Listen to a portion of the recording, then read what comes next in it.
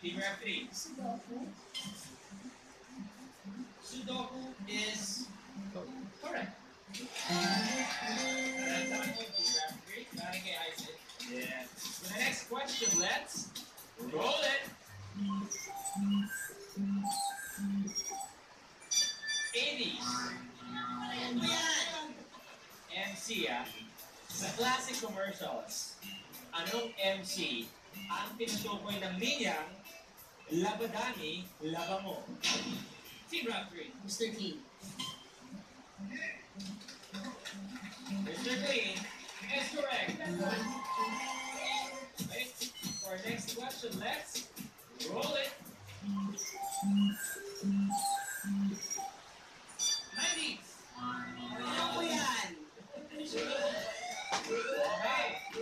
Ito. Ang sound na yan, narinig nyo ay extra hot, which means worth 20 points per player. Okay? A. Sa music groups, anong A ang may hit song na ito? Play it. Aqua. Alright, yes. Tama is Aqua. Barbie girl. Barbie girl. So far, ang laki na naman Team Rap 3. You have 40 points. Team of the best. 0 points po po. Team of the 2 halves. 0 pa rin. Jessie, kaya niyo pong umabol, ha? Para susunod, let's roll it. 70s. Panahon mo to. Panahon ko yan. Ano po yan? S.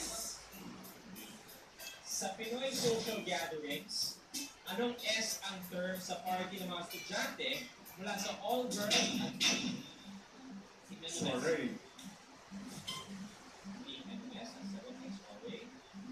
Soiree is correct. That was the ABS. Ano yan eh? Sa Pinoy social gatherings, anong S ang term sa party ng mga estudyante mula sa all-girl at all-boys school? Yes, nagkikita sila sa isang venue. Okay. May konting games, kwentuhan, yun po ang soiree. For our next question, let's roll it. 80.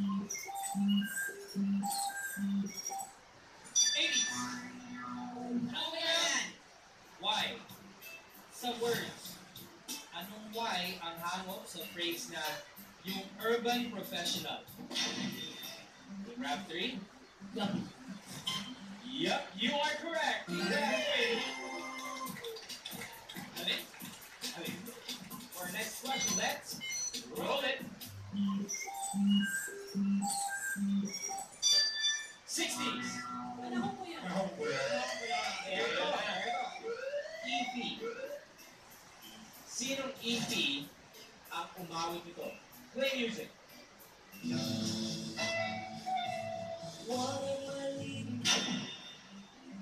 Sino na mes? Eddie Peregrina.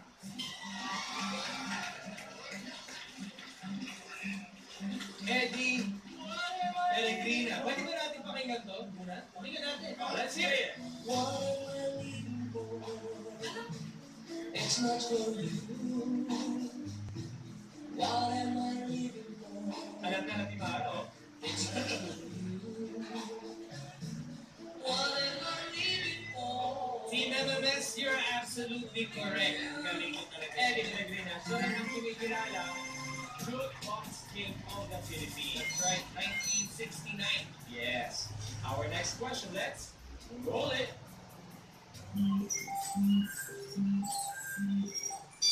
90s. Ano po yan? LN. Ano na naman si Isaac? Oh. LN. Sa radyo, anong LN ang title ng popular show ni Joe DeMango? Team MMS. Kasi panahon ko yan eh. Love Notes. Well, ang tamang sagot ay malalaman natin sa pagbabalik ng Panahon ko to, ang game show ng buhay ko.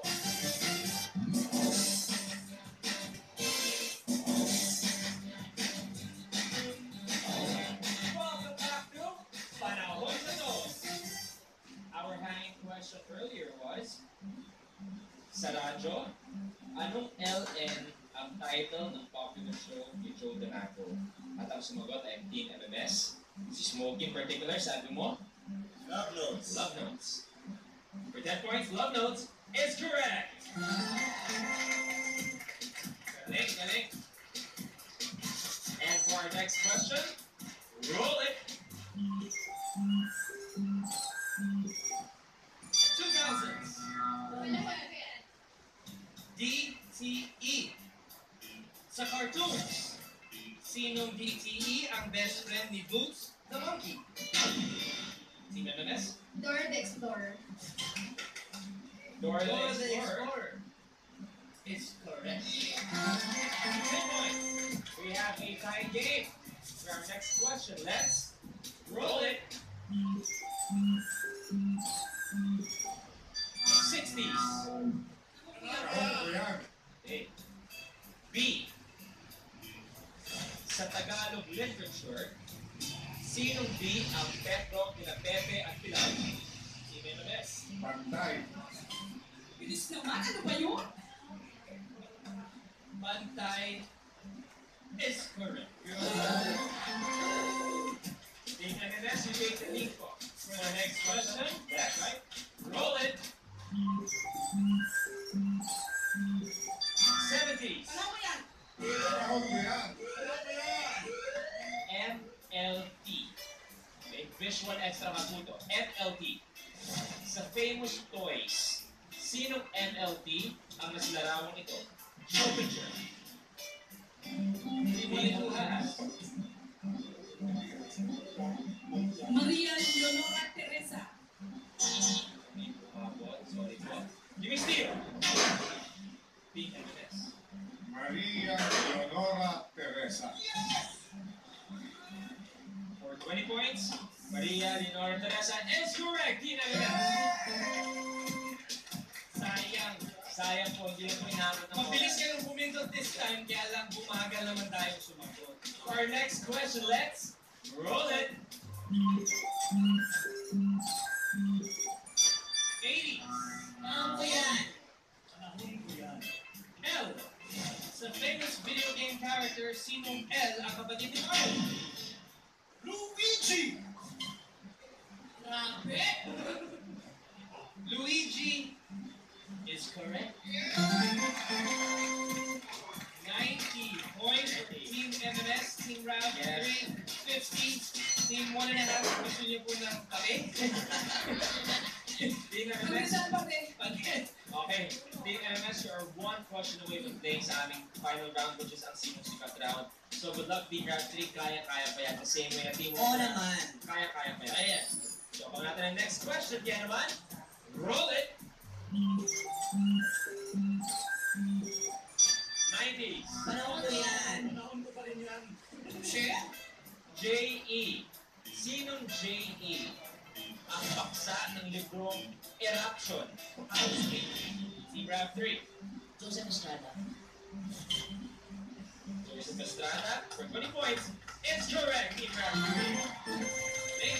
How to speak English without really trying. Eruption. Okay. Para sa susunod naman, let's roll it. 2000s. Panahon ko yan.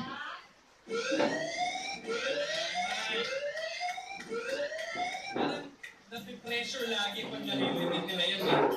Eh. Ayan. This is an audio extra pack. TT.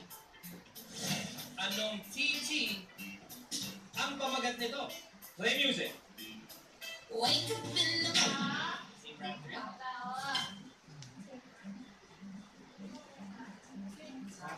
Clock. Team Round 3 is correct. Let's hear it.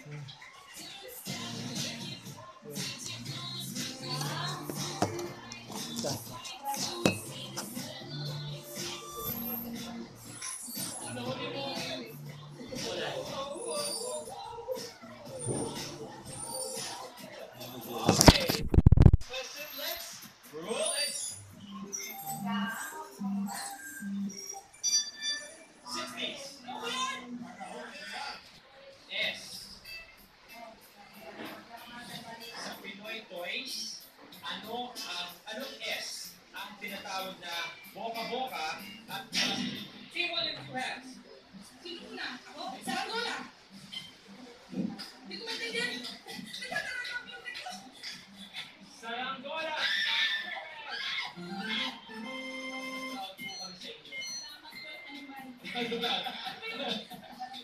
For our next question, let's roll it.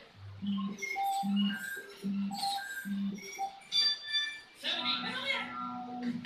Panahon ko yan. May hangin yung computer dito eh, hangin. Ito po, very crucial question po ito ah. Pag napunta sa Team MMS, kayo maglalaro sa sinong sikat. Team Rev3, that means mas maganda lang ang laban dahil tayo kayo. Team 1 has medyo maalayo-layo pa kaya namulit. Okay, hands up and pay attention. TIA. Sa Pinoy TV host, anong TIA ang madalas sinasabi ni Shollkee? Team 1 and 2 has. So, Kirino, take it away! Take it away ay humabol kayo. That is correct. 20 points na sila. Galing. For the next question, let's roll it. Wait pa. 90s. Panahon ko yan. Ayun na. Extra hot. Extra hot. Okay, this is an extra hot question. Team Rev3, pag nakuha nito, matatalo niyo pa ang Team MMS. Special extra hot. P.